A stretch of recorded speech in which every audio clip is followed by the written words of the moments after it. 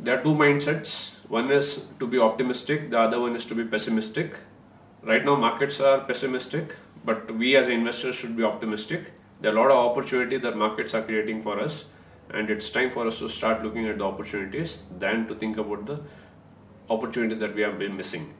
So welcome to Stock Market Institute Market Wrap Up. This is Kishore here. I will be talking about one of the very good opportunities that I see in markets today in future.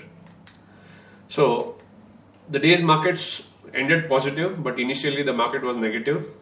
At end when market closed, Nifty closed at around 259.62 points positive and Nifty closed at around 76.65 points positive. The day's news: Flipkart acquires Cleartrip, 100% stake. With this, it becomes a total Flipkart, or rather say Walmart company, but Cleartrip will continue to operate as a separate brand. So it's exactly a company which belongs to Walmart. So Walmart is now into travel business as well, to put it in the other way around.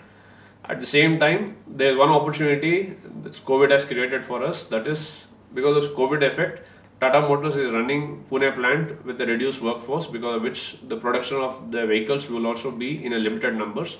So this gives us the opportunity to buy very good company shares at a discounted price. So Tata Motors have been performing very well. Their cars have been getting very good response from people. Last month their sales were also very good. So I would recommend you to look at this company with keen eye and start buying it in bits and pieces, so that you can make good average and make best out of it.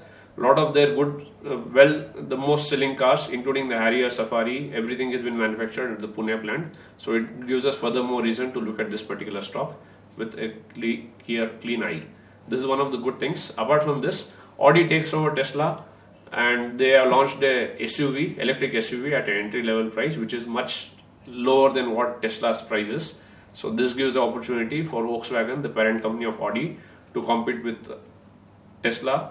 And there are a lot of the lineup that they have in the electric vehicle space. So this is one of the initial launches. So going forward, we may see a lot of other launches that Volkswagen would do under the brand Audi. Apart from this, the other thing is government will make mandate for the hallmark jewelry to be sold from June 1st. So jewelers across India will be selling only 14, 18 or 22 karat gold jewelry only. They can't sell anything lower than this. So this is one of the good things that government is doing.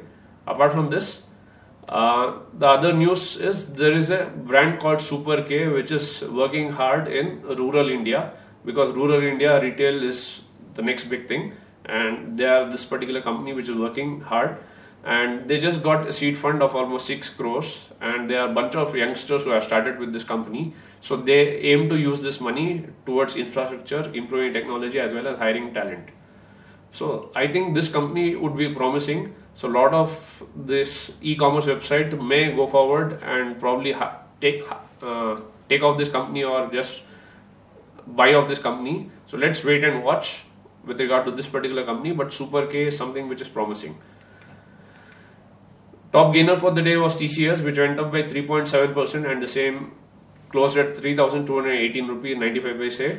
And the top loser for the day was Eicher Motors, which went down by 3.26%, and the same closed at 2,411 rupees 65 paise. Apart from this, gold right now is trading at 46,786 rupees, and the same is up by 178 rupees for every 10 grams.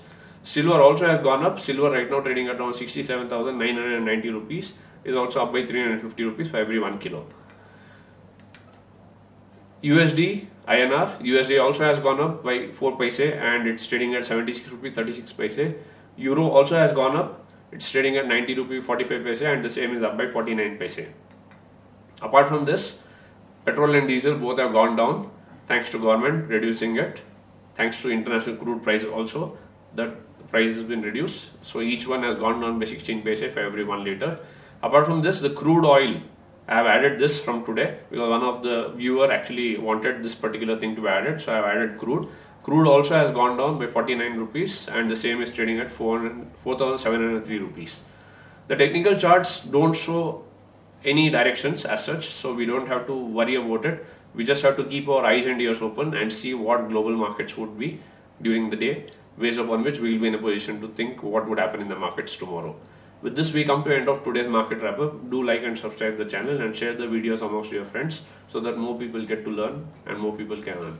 Thank you. Have a great day.